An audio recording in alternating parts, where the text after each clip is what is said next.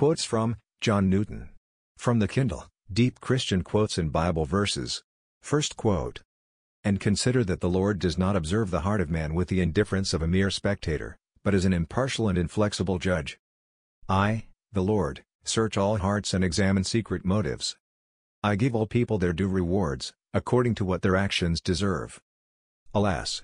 Is it not sufficient to fill our souls with dread, that he sits as judge, not only upon outward actions, but he examines the very thoughts and intents of the heart? Can any of us stand under such a trial? Second quote. Nothing in all creation is hidden from God's sight. Everything is uncovered and laid bare before the eyes of him to whom we must give account. Hebrews 4:13. Third quote. Who that had seen me as a slave in Africa, could have expected what has since taken place? How unworthy am I of all that I have received, and most unworthy of the honor of preaching the gospel, which I too long despised and blasphemed. The language of Psalm 45 suits my soul well. Many, O Lord my God, are the wonders you have done. The things you planned for us no one can recount to you. Were I to speak and tell of them, they would be too many to declare.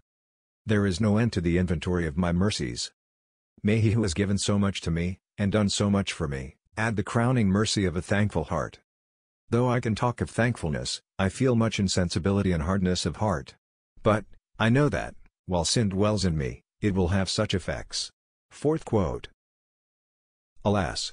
Though I know in theory what a Christian should be, I am still sadly deficient in practice.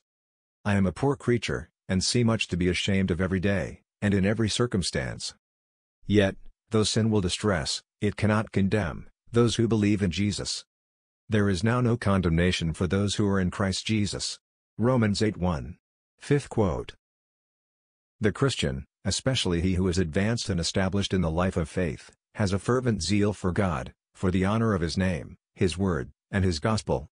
The honest warmth of zeal which he feels, when God's word is broken, his gospel is despised, and when the great and glorious name of the Lord his God is profaned, would, by the occasion of his infirmities, often degenerate into anger or contempt towards those who err, if he was under the influence of zeal alone.